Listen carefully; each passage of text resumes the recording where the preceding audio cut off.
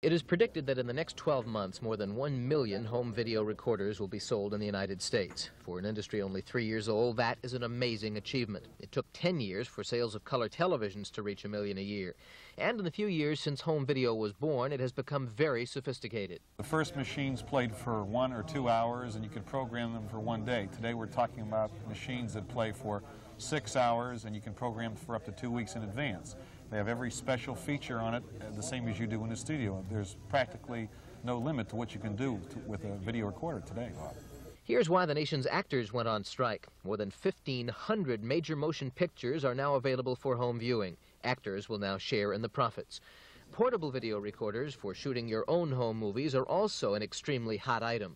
When home portable units first came out, they weighed about 23 pounds. The next generation weighed about 11 or 12 pounds. And now there's a new generation in home recording. The newest portable videotape recorder weighs only 7 pounds. The typical home video cassette is this size. The newest video cassette, for that 7-pound recorder, is the size of an audio cassette. And yet, it records video.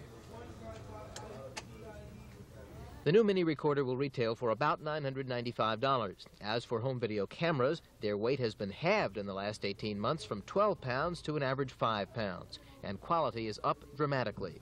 All in all, it's a bright-looking picture for home video's future. Bob Mayer, Channel 4 News.